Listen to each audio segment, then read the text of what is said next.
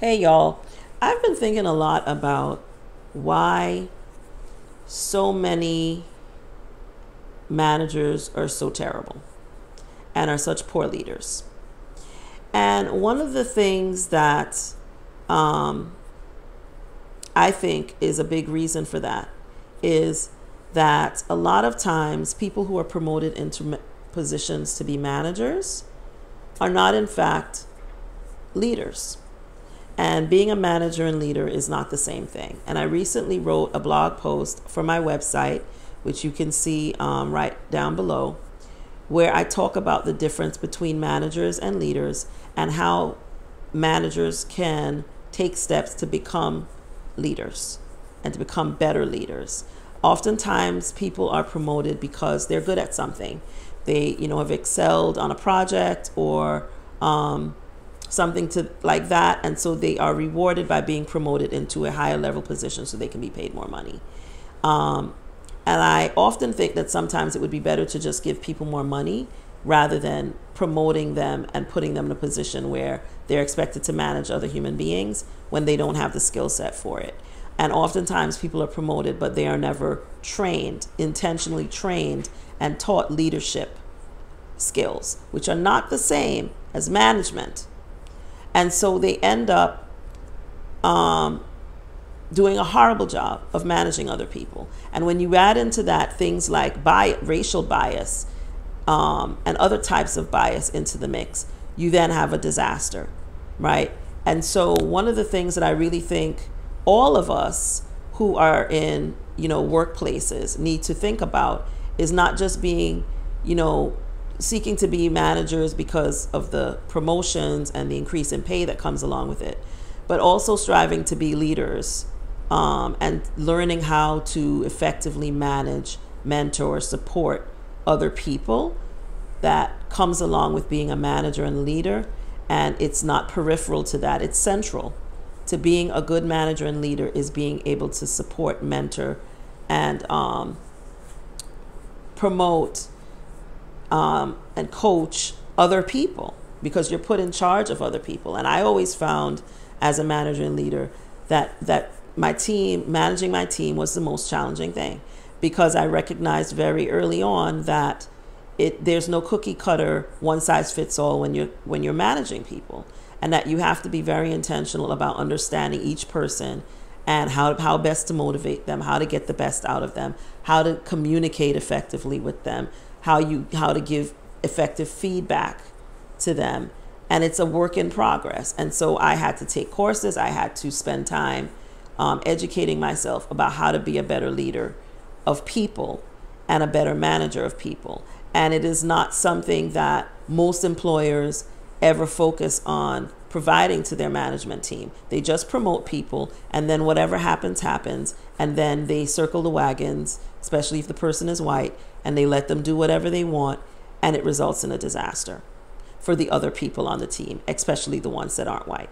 So I think it's very important for all of us, regardless of what we look like, to strive to be not just managers, but leaders in the workplace, because you'll be better for it, and so will be the people that work for you. And a part of that is also educating yourself about differences, being attentive to diversity, equity, and inclusion, being attentive to how you communicate with people who are different from you and look different from you. And it's not on them to do that. It's on you as the manager and leader to take that on as a part of the responsibility for managing other people. And too often, too many in these positions think it's the people that are under them that have this responsibility, and it's not. If you're a manager and you're a leader of people, you have the responsibility to understand all the different ways that you may need to structure how you communicate, how you support people based on what their differences are. And everyone is not like you. So you have to spend time thinking about that and learning how to do that. And the problem that I find over and over again in my work, and also when I was in these kinds of roles, is that people would get promoted, but no one would attend to whether or not this person should even be managing a block of cheese, much less a human being. And most of the time is they shouldn't have been managing even a block of cheese. And no one thought maybe we should make sure this person is trained before we put them in this kind of role. If they were successful and they did something that made the company money, they would just be like, we should promote this person, especially if they looked like this. We should promote this person because they'd had this one-off success, with no attention to whether or not that's indicative of their ability to manage anything larger or to manage other human beings. And so it has always resulted in not good things, not only for them, but more often not for the people who are working under them. So I think it's really important for those who say they want to be leaders and they want to be managers, to understand that being a manager and being a leader are not the same thing.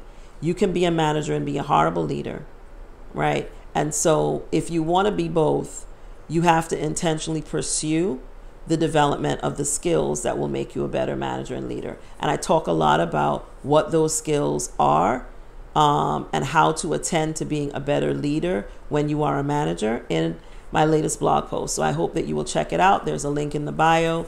I hope that you will find it helpful. I think it's useful for anyone who is pursuing management or is a manager who recognizes that they need to improve their leadership, because it really is on you.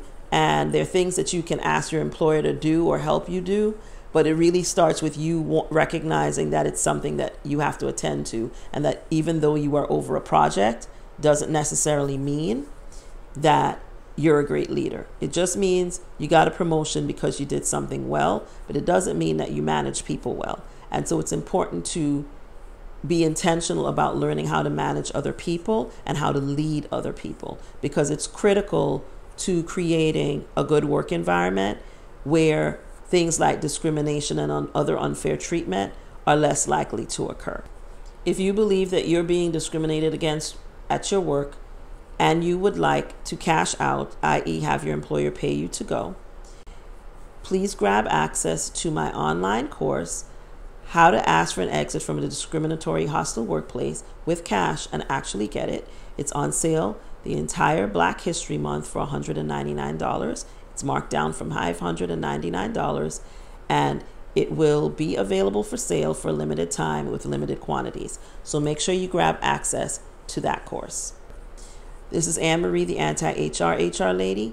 HR is not your enemy, but it's definitely not your friend, but I am. I'll see you in the next video.